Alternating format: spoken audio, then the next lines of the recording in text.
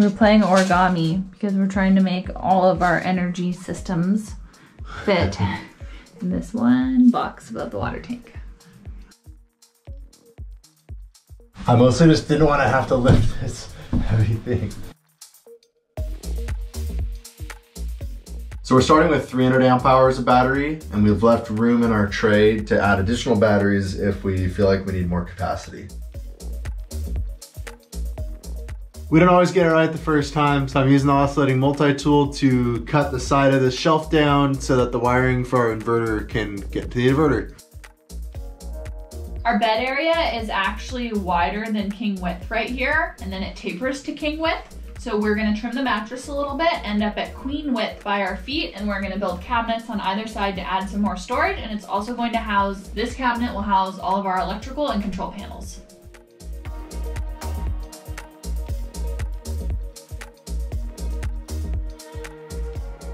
We have a horrible air check, and it keeps unplugging itself. Push it in, click it back. Pull back, that's it. It's not staying.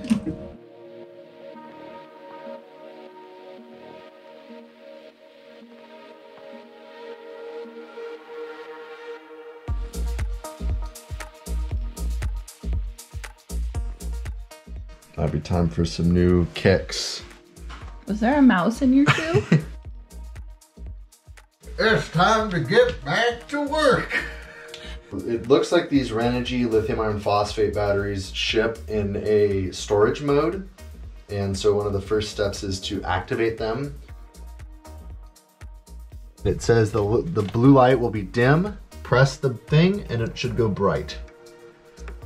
I can't. There we go. Now it's bright. So that battery is on. We have the power. Under this meter's hard to read. I spent a year with the packaging still on it.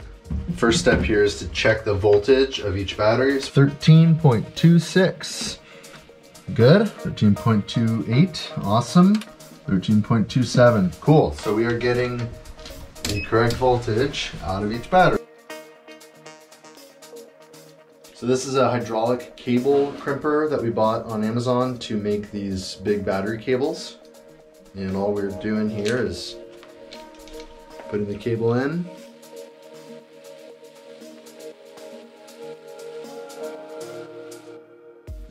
So we've been working late tonight getting all our battery systems hooked up. We've got a big battery bank and an inverter and a charge controller, and it's time to start the truck and see if the truck's alternator charges our batteries like it's supposed to. He's gonna fire the truck up. You're gonna tell me if the light turns on.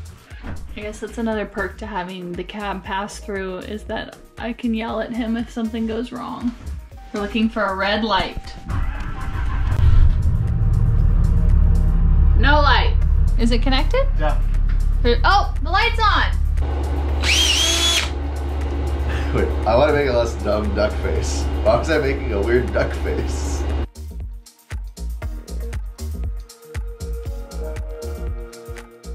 My oscillating multi-tool is that tool that I never knew I needed, but once I have it, I can't live without it. Kind of like my wife.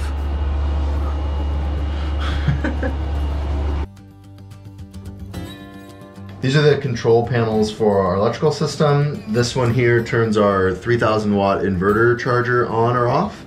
And this one monitors all of our power consumption and our battery levels. So this one will tell me how much power is going out, how much power is coming in, and what our current battery level is at.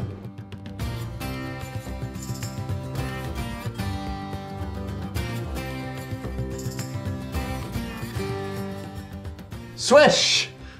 It wasn't as funny as you wanted it to be. The internet might think you're funnier than you do. I'm not really sure. The internet definitely thinks I'm funnier than you do. Oh. If you guys think Riley's funny, you should tell him. Does it fit? No. So. We're gonna drill a Mickey Mouse because this triangle shape needs to fit through the hole. Why not a Minnie Mouse? One of us is already deaf in one ear, so we take our hearing pretty seriously around here. Riley runs the wires and then I make them look pretty. So the Renogy smart lithium batteries that we're using need a Ethernet cable attached between each one and then to the monitor screen so that we can monitor all 3 batteries with the same screen. And I happen to know that my dad, the network guru, has all of the tools required to make up our own little short Ethernet cables. So we're here at Christmas with the family and he is working on building us up some Ethernet cables. Gotta get the wires all in the right order.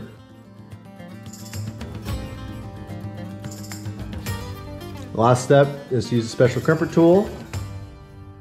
And now, a tool that I have not seen before is, looks like he's got a tester to make sure that the order was done and that the crimp's all set. All right. So we got a good cable. Thanks, Dad. We're on our maiden voyage with the camper and the batteries and everything hooked up. This is to see my parents, and something that we make a point of doing is never traveling without a fire extinguisher, and we just looked at each other and realized we do not have one. So we're going to stop at an auto parts store and get a fire extinguisher just to be safe in case there's any issues. So now that we have them, we won't need them. So our inverter is 3,000 watts, and that's big enough that I really felt like we needed a breaker panel for all our different circuits. I didn't like any of the panels I could find that were available, but I did really like these Blue Sea Systems circuit breakers. So we made this panel that holds these circuit breakers, and we're going to install it into the front of this electrical box here.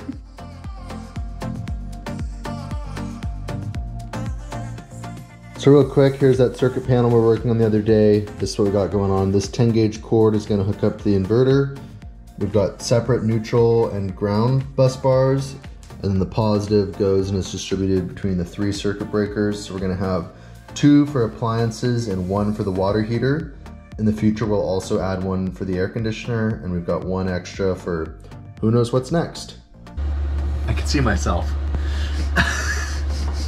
Stop shaking yourself out. I haven't looked at myself in the mirror in 2 months. The plan is to cut the back of this box out. This box is going to end up mounted to the bottom of the countertop, and we're going to have 1 outlet on this side, 1 outlet access from inside the gearbox, this outlet mounted on top of the countertop.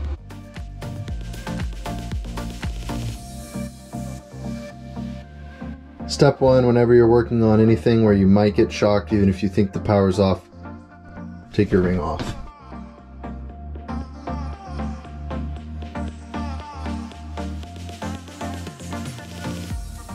So it's really important that the neutral and the grounds be separated through this entire process. A lot of people will go, well, I don't get it. The neutrals and the grounds are tied straight to each other in the electrical panel on the side of my house. They are only tied to each other where the ground actually goes to earth. So in this scenario, we wouldn't want our neutrals and our grounds tied to each other in the camper when we're plugged into shore power. So what this Renogy inverter has going on is it actually has a relay inside here where it ties the neutral and the ground together when we're not connected to shore power. And when we are connected to shore power, that relay disconnects and makes sure that the neutrals and the ground stays separated so that we're actually grounded back at whatever electrical panel we're plugged into. So that's why the neutral and the ground are separate in our sub panel, and the neutrals and the ground remain separate as they come into this inverter.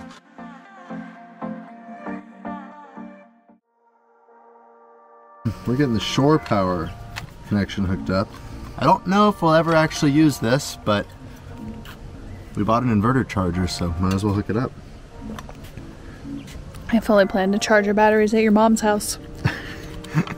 I plan on going to the Tesla chargers.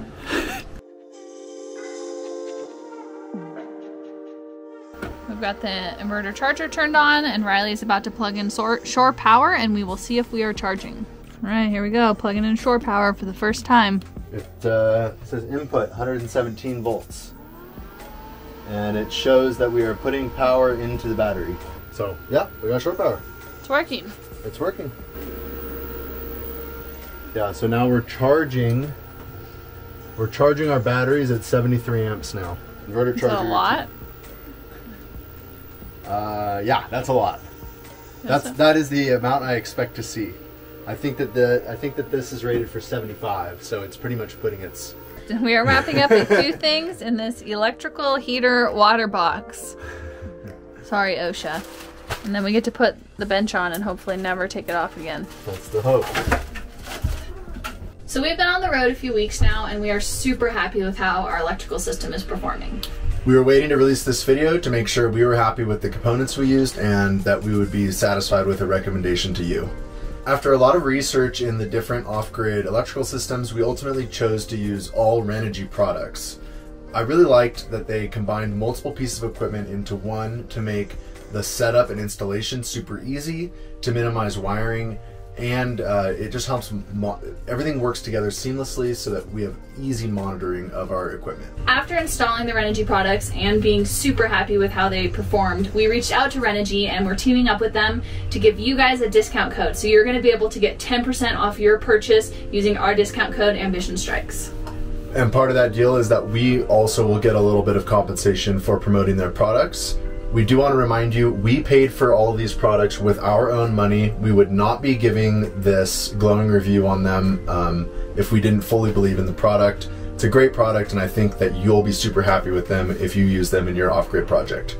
We're also going to put together a comprehensive build sheet of how our electrical system works so that you guys can use that when you're implementing your own build. I think that the design that we came up with is robust, it's powerful, it's simple, it's easy to use, and I would recommend this exact setup for anyone considering off-grid. If you have other questions about how to set up your off-grid setup, feel free to reach out to us and I can recommend some products for a bigger or smaller system as well. We're gonna go ski because it's snowing outside. Thanks for watching and look forward to seeing you next time. There's someone staring at us through the window right now and I can't. This is our first experience. We're in a parking lot. Trying to film in a parking lot.